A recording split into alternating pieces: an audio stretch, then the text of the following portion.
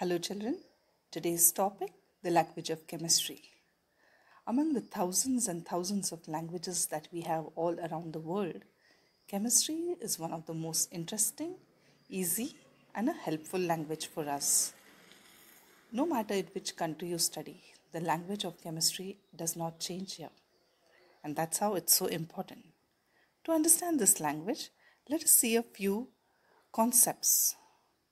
Let's see the first thing. What is an element? An element is a pure form of matter which cannot be decomposed into simpler substances. An atom, the next definition, an atom is the smallest particle of an element which may or may not exist independently, but it can take part in chemical reaction. Now, why did they say may or may not exist independently? It's because some atoms are in monoatomic state. That is, a particular element is made up of all single atoms. There are elements like gases, hydrogen, chlorine, nitrogen, which are made up of two atoms of the particular element combined together. That is, oxygen is made up of O2, two atoms of oxygen combined to give you oxygen molecules. These are called diatomic elements. We also have different polyatomic elements. The next concept is of a molecule. So what is a molecule? So a molecule is the smallest part that has the capability to exist independently. The molecule of an element exhibits all the properties of that element. Molecules could be representing an element, or molecules could also be representing a compound. So what is a compound? Compound is when two or more atoms of the same or different element combine in a fixed proportion. Initially, when elements were discovered, they were given different symbols. They are represented in the table shown here. For example, hydrogen was represented with a dot in a circle, a carbon as a black dot, oxygen as a circle, and so on. It became difficult with more and more elements being found out to just symbolize them. The better way of naming them was to give them some symbols. In this chart, we see some elements which were based on their Latin names.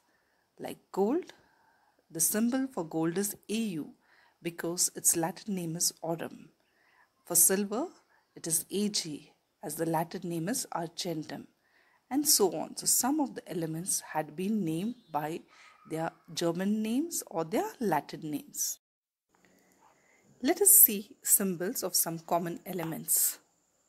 Magnesium Mg, aluminium Al, calcium Ca, chromium Cr, and so on. So what is a symbol? A symbol is the short form that stands for the atom of a specific element or the abbreviation used for the name of the element.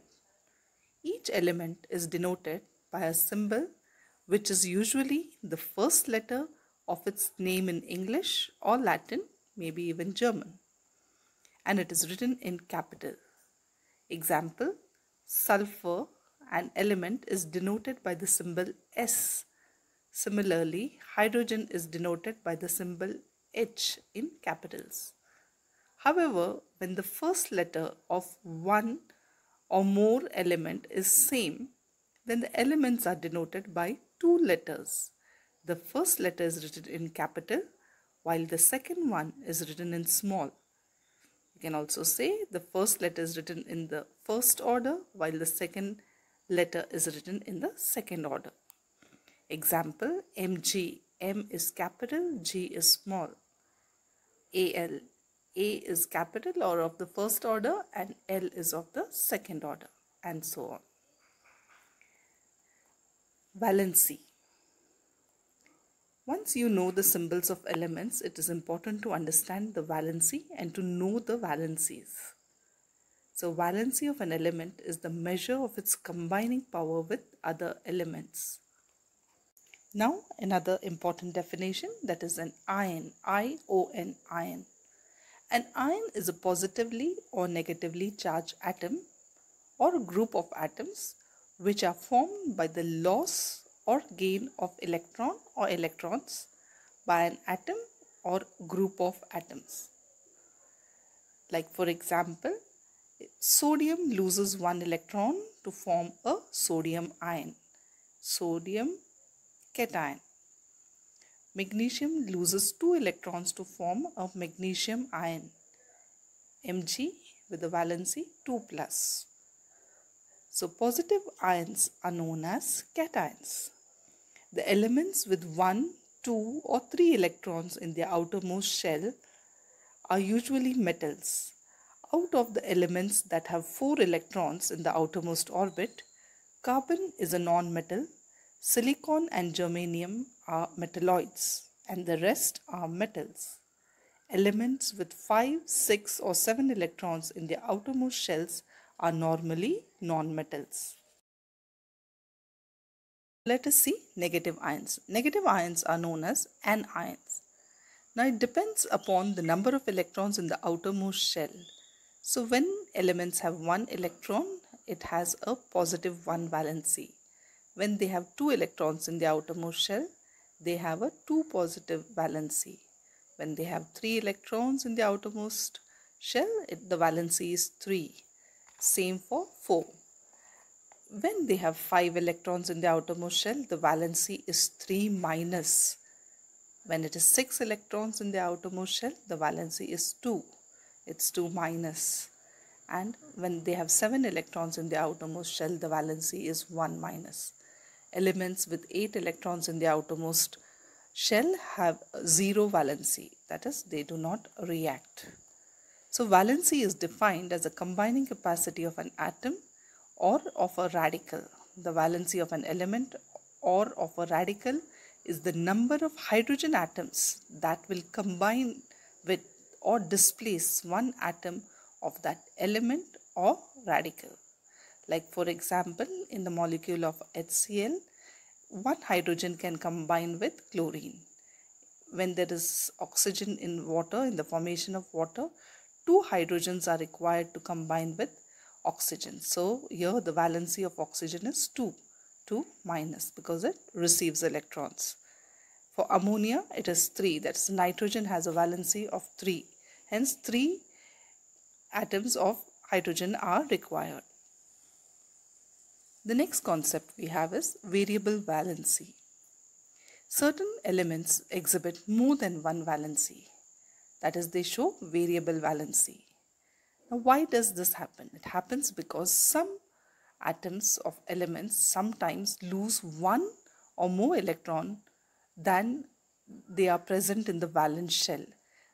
That is, there is a loss of electrons from the penultimate shell too. That is, the second last shell also loses a few electrons or 1 electron, and therefore such elements are said to have a variable valency. In this chart, we see some examples of variable valency. So iron has 2 valencies. Iron with valency 2 is referred to as ferrous, and iron with valency 3 is referred to as ferric.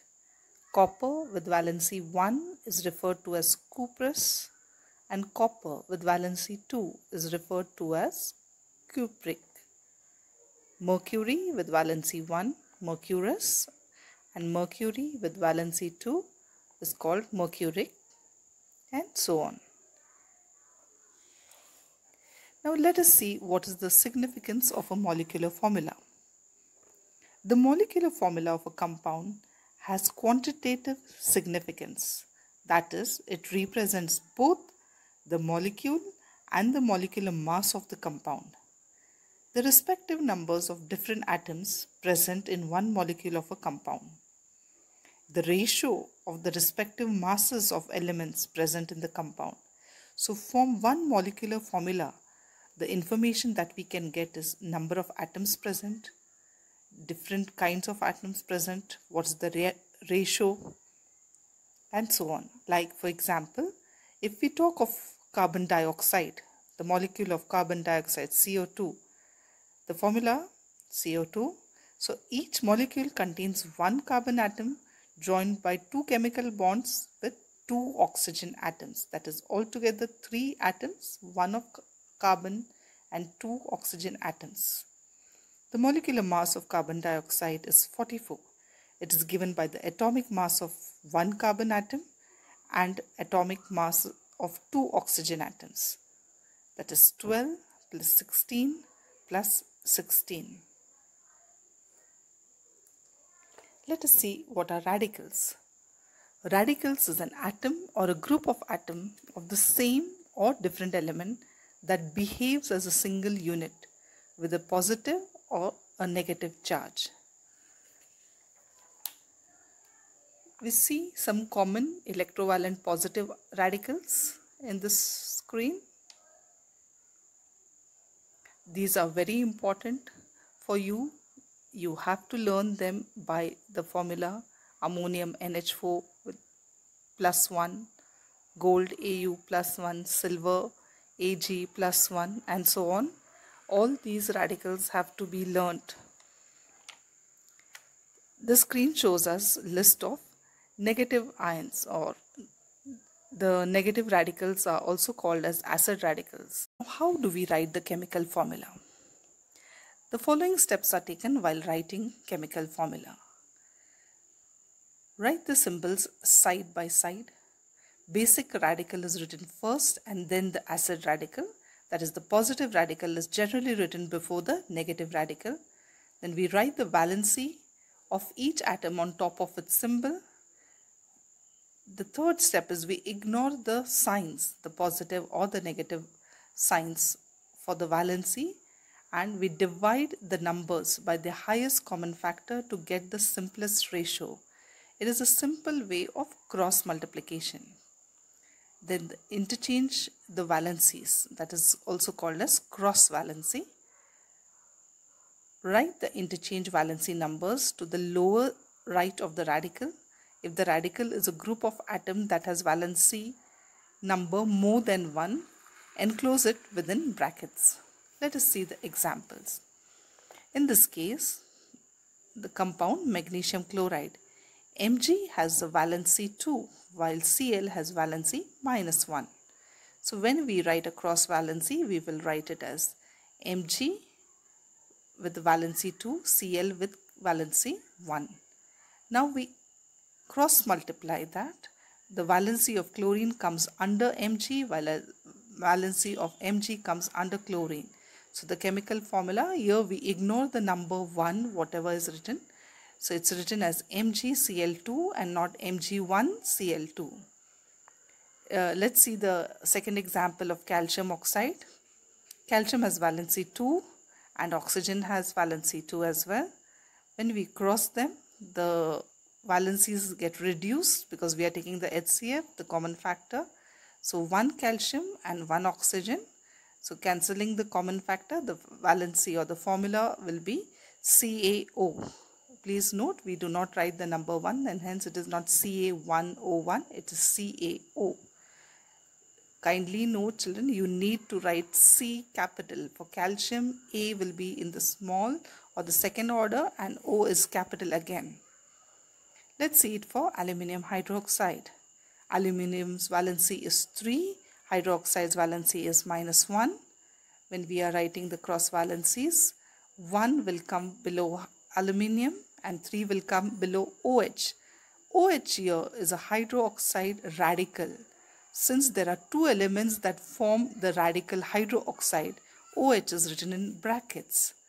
And the number 3, that is the valency of aluminium, comes outside the bracket for OH, and hence the final formula for aluminium hydroxide will be Al in the brackets OH 3 times. For sodium metaaluminate, sodium symbol is Na with +1 valency. Metaaluminate is AlO2 with 1 minus valency. When we cross multiply, when we write the valencies, Na1, AlO2, the whole bracket 1. Since both the numbers, both the valencies are 1, the final formula will come as NaAlO2. And for sodium aluminate, the symbol for sodium Na, aluminate is AlO3. Here the valency is 3 minus. In cross valency, it will be sodium Na 3 times with aluminate AlO3 once. So the final formula Na3AlO3.